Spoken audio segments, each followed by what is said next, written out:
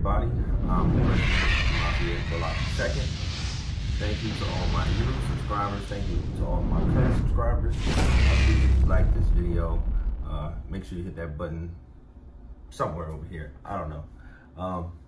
Anyways, we're gonna get right into it. How to pass the Comptia Security Plus in 3 steps. We're gonna keep it completely simple. I guarantee if you follow these steps, you will pass. I mean, I failed the exam one time, the first time, but that was before I was really kind of taking these steps properly. And then after I applied them, within 1 week's time, I re-attempted the exam and I passed it. So knock them out straight, and then I'm gonna go through them. You have to read the book cover to cover.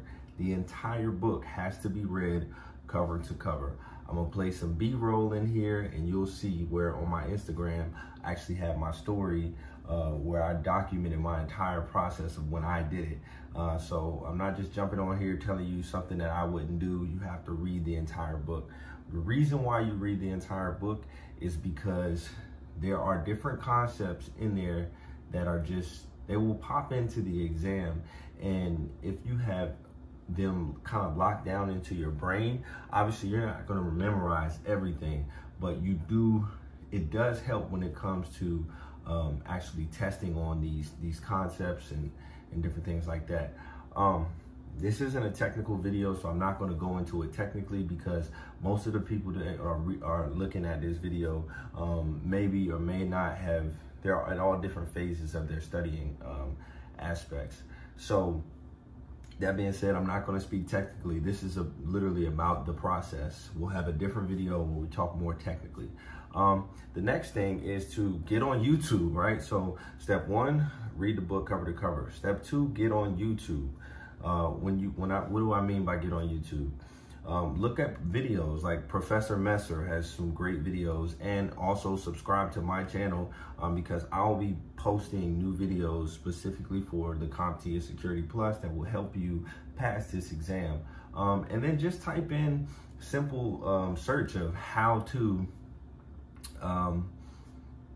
pass the Comptia security exam. And then there are other components as well. Like once you get to the next phase, which I'll discuss, you'll be able to use this as a much more targeted tool, because there are specific concepts and things like that you might not be grasping, such as, like I said, I'm gonna try my best not to keep this technical, because I know us IT folks kind of sometimes can speak in too much technical lingo where it can kind of scare off people that want to get into the industry. So purposely, anyway, I already said that.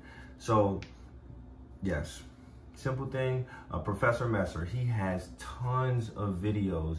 I was like, wow, this guy. And what he does is he goes in and he breaks up each individual concept into very small videos. So it's like he'll have like a 7-minute video on one subsection of a domain, of a security domain, whatever, in the book. So that was extremely helpful, because my attention span is extremely short. So his videos are great. There are other people that kind of have talked about them as well, but check them out. Third and final step, practice exams. Every certification that I've taken, and I've taken pretty much the gauntlet of the highest and the hardest certifications there are out there. The practice exams that you can take. So practice exams in the book, they're okay. They're good, you need to do them. But everyone says, oh, you need to do the practice exams in the back of each chapter. I don't really agree with that. I think you need to look at them, because guess what? You're not going to be writing down your exam. You know, like this is a computerized test.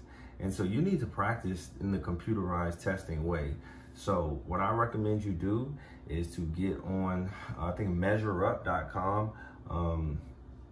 They have a very, very good practice exam, which I use for them. Kaplan has them as well. as well as Boson. I think for this particular exam, I used Measure Up. And man, when I tell you, I put in so many hours into this, where I knew, you know, the exam questions that were coming up next. I ended up testing to about probably a 95% on any practice exam across even different platforms. And what I would do is also Google like sample testing exams to ensure that, oh, I wasn't just memorizing the questions based on this data set. And people say, oh, your memorization is memorization. You should avoid memorization because you won't learn the concepts. First of all, I disagree with that completely. And I'll tell you why. Because reading a question is actually reading. It's no different than reading a book. So the only difference is that there are apparent wrong answers in there. And when you go to these good sites like Measure Up, what they will do is they will actually, if you get a question wrong, there will be a section where they break down the entire answer in the concept of that answer. And so you're then able to understand why you got it wrong and not make that same mistake again. And then when you see that concept again, you're able to, and so the reason why I failed, well, I talked about it previously, but I think that part of it was, you know, this was my first like cyber IT related certification period, and I didn't really have a strong networking background. And so unfortunately,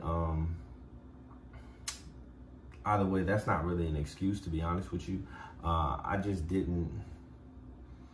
was just this close to passing it, and I missed it on the networking portion of it.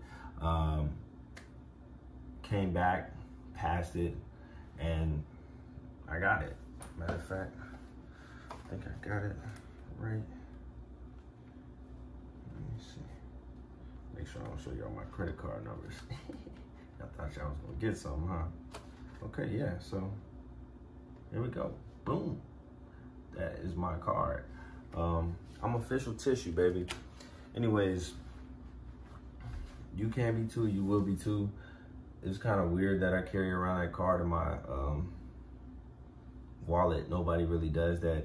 The only reason that I do is because I travel so much and I have no idea where all my other certifications are. And so I'm actually happy to have the card because it's beneficial, because recruiters and people like this, they call me all the time, and a lot of times they have to check your number in the database, so they'll ask you for it. So it is actually helpful. I don't just go around showing people, but like if I do get a call and somebody needs to check my number in the database or something like that, and I don't have it offhand, I'm just, you know, out with the family or something, just send it over to them. Probably a million more ways to do that. Anyways, 3 steps. Those are the 3 steps. Like and subscribe. And that's it, man. We're going to roll the tape.